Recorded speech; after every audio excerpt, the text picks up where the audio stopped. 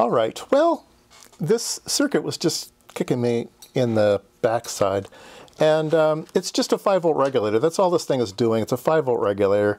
I tested this, I tested this, I tested these, I tested this. Everything seems to be okay, yet it still didn't work.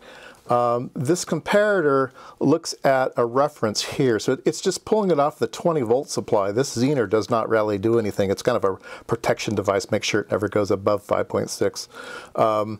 But this is what sets the actual voltage, which didn't seem very good. Anyway, after searching around, this Q970 is drawn as a Darlington, and what was in there was not a Darlington. It had a pretty low HFE. I looked this part up in the manual, and it's a weird Motorola part. No data sheet to be found. Nowhere on the internet can I find any information on it. And then, to boot, what makes it worse is this in the parts list of the manual says factory selected. So I think what they did was they found a part and they sorted it for high HFE. They needed a high HFE to make this work. Now, I sort of suspected that maybe this had been worked on at one time. This part number, the one that was in there, does not match anything. So I'm thinking that maybe somebody tried to repair it once, like I did, and couldn't find that replacement transistor because they just aren't available any longer, and didn't know enough to fix it, and then just gave up on it. I don't know. That's my theory. I'm going to go with that. So what does this thing do? Well, it's a 5-volt regulator. And what do 5-volt regulators these days? You get a 3-terminal regulator. So what I did was I removed this, and I put a 3-terminal regulator between the input and the output, right? And I needed to add a ground. But yeah, so I just wired something up, made my own little connector, put in the 5-volt regulator, and it works great. So I'm not going to look back. I'm just going to go forward. We got 5 volts, and that's all we need is 5 volts. So yeah, let's go with that. All right, let's turn it on. 1, 2, 3, boom, there we go. We get a trace, yay. We get a scratchy trace, but we get a trace. So yeah, this thing's working fine. Let's put some, let's put something on the input here and see if it knows how to measure anything. I probably should hook this up differently, but just for now, let's just hook this up. All right, let's put on DC here.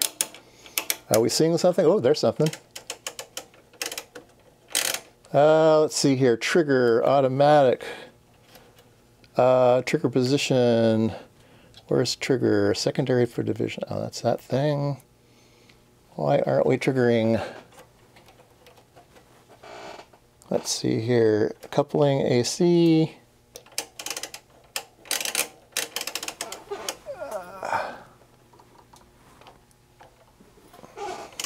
Oh, there we go. Oh, it's trying to trigger.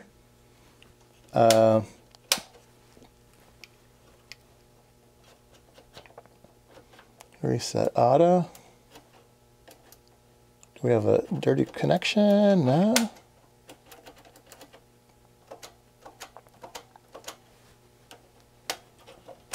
That switches.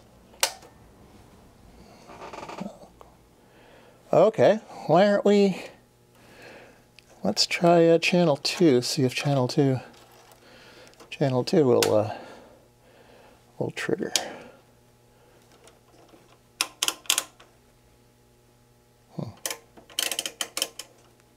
Trigger at channel 1. The vertical works. Huh. Oh. It tries every once in a while. It tries. Oh, here we go. Here's the trigger level. Plus.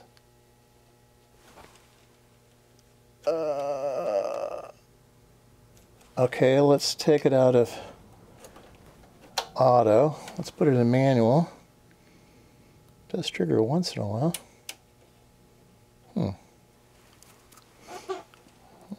Why won't you trigger?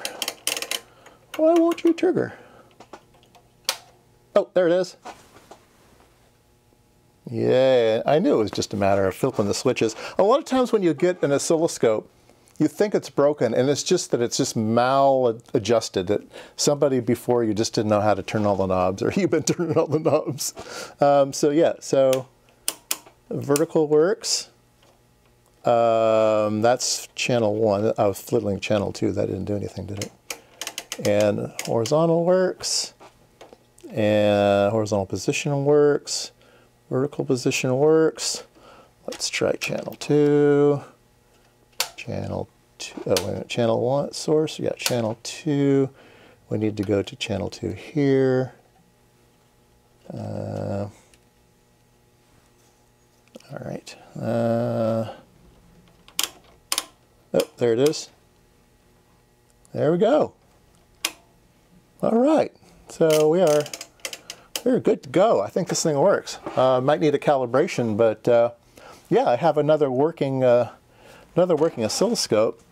I don't know if I want to buy a knob for it or not. I can get a knob online for about $25, which seems like a lot for a knob, and this one works just fine. So maybe I'll 3D print something just for fun. See if I can get that to work. But yeah, I like it. Intensity works. Nice bright tube. Focus works. Let's try Alt. You get both traces, and Chop. You get both traces. A plus B. Yeah, everything works fine. Looks good to me. Ship it.